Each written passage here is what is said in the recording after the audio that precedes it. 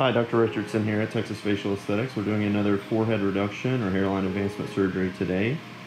You can see that we've got the natural hairline marked out, the marking pin. We make this in an irregular fashion in order to camouflage the scar or the incision. The hair is going to grow up through that incision in order to hide it. We've got two markings marked out anterior to the natural hairline. We've got one here 2 centimeters below the natural hairline and another 3 centimeters below the natural hairline. We're going to try to get the hairline as low as we can today.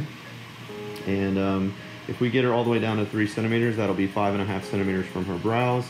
In most cases, we can only get about 2 centimeters, which will put her about 6.5 centimeters from her brows because she's starting right now at about 8.5 centimeters high. Okay, so we're finished with the forehead reduction now. You can see that we've used a combination of staples and sutures to close this incision.